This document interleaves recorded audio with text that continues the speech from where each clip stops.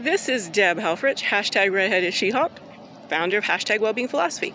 I'm outside Hunt Library on June 12th, 2021, and I am doing the first original work of performance art philosophy invented by moi.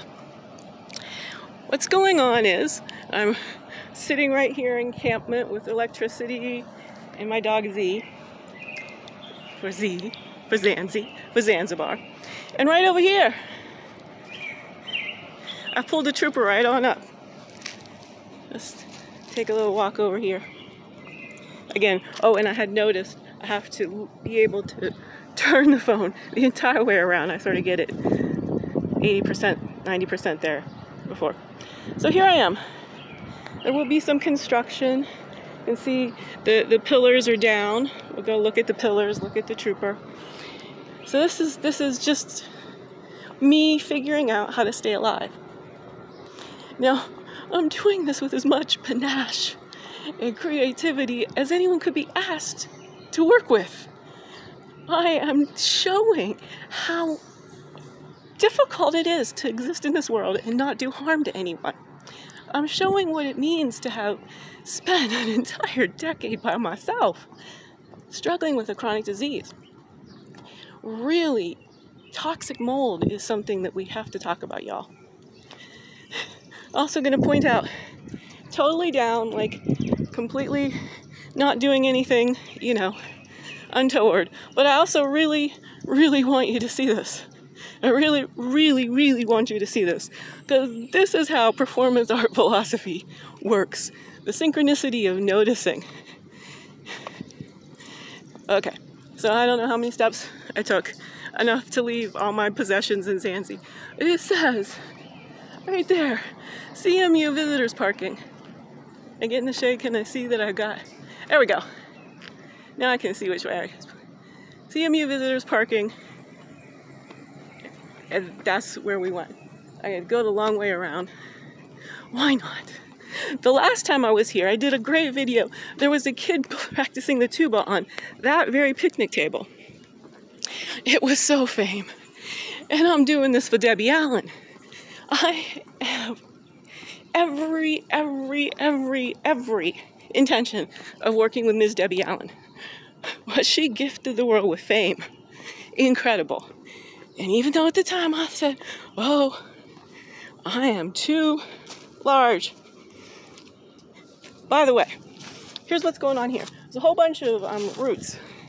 Being very mindful of my entire environment. I'm like a tracker in the African savannah when it comes to contemporary world and all of the dangers of everything. Because I have been so thoroughly alone in my life, my whole life, that if one tiny thing had ever went wrong, I'd be dead by now. I had no spare capacity. And so here I am, doing something incredible and loving that my dog, she didn't even bark. So there's world headquarters. We got a table here, gonna pull, I think, the Mac out, get started on updating our Squarespace page.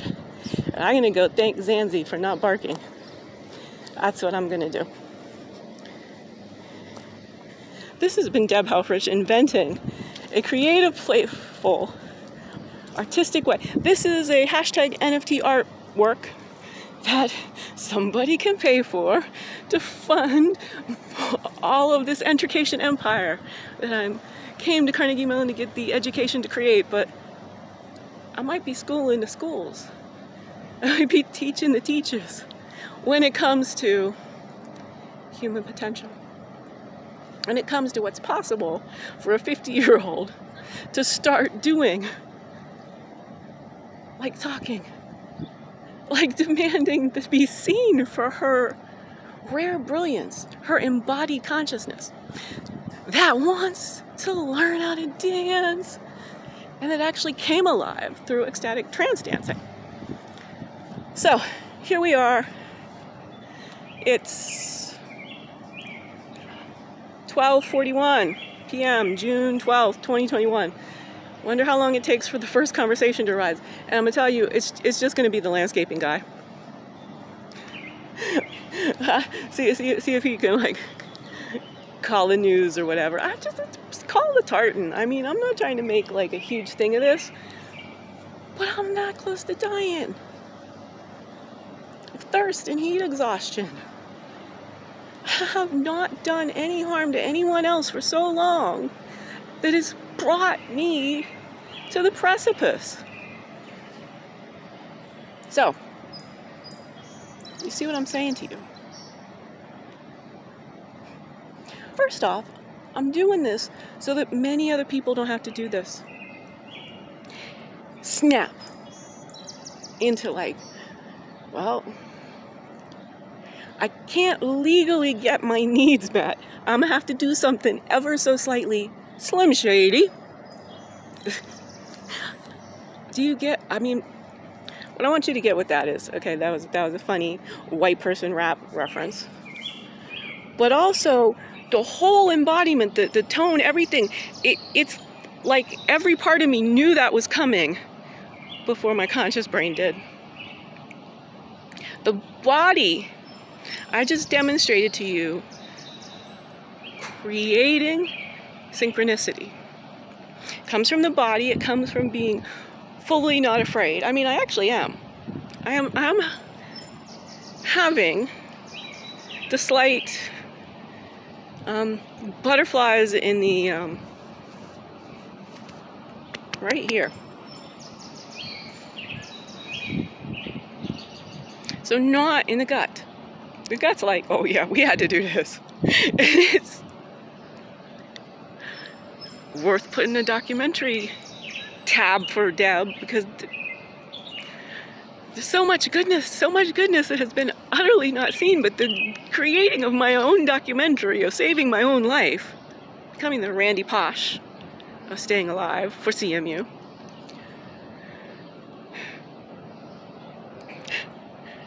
I just keep raising the degree of difficulty, do I not? But it's like there's going through the world going, well, here's all these rules, here's all these laws, here's the precipitating, here's some outie asshole called the cops on me for sitting in the shade in a office park that is 75% empty.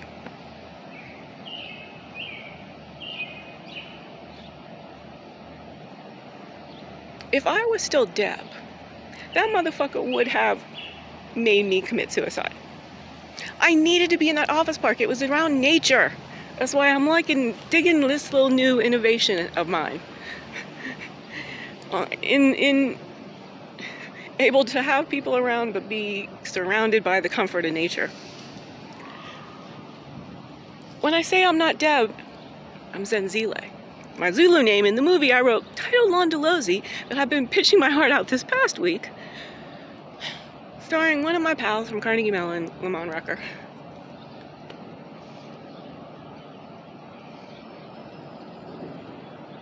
Is now the right time? I don't know. I don't know how to pitch you. I don't know. But this is an NFT. This funds the movie. I am creating non-fungible token digital artworks, painting the fence. Right, the earlier video, Lamont.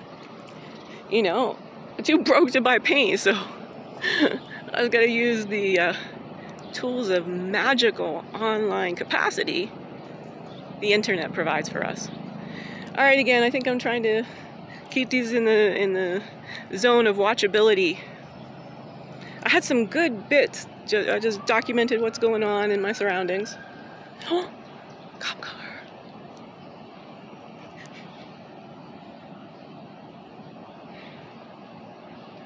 Yeah, I should film when security arrives. This is for my documentary. You see, I'm working at an extremely high level of consciousness right now. I can feel, I can sense how anyone else would be forced to split from themselves in this kind of situation and do things that were unconscionable. In my case, I'm doing things that are like evolution of consciousness-able. Creating. Like, no harm. Like, this is odd. It's non-standard. But I really don't think there is a rule that doesn't say that an alumni can't pull her trooper up and tailgate in Pittsburgh. In the middle of midsummer's June eves. But no learning is being impeded. But some learning is being done. Some schooling is occurring in terms of how creativity saves lives. How not always beating into people they can't be who they are. Because when their life's at stake, when your life's at stake, when people are being who they are, there's no subterfuge between the most dramatically efficient action. No. So what's happened? So again, so you hear it. You can't see it. So the landscaping crew, and this was preparing for my close-up. So I won't film the landscaping crew unless he seems down. But I do want to film security. I'm doing all Spike Lee. Spike Lee's in my head, like, yeah, get the footage, Deb, get the footage. So many Spike Lee director's commentaries. Thank you. Holler. We'll work together someday.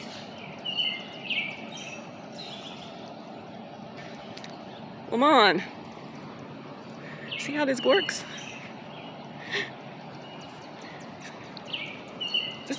Our executive produced this, and I can't believe you haven't been calling. But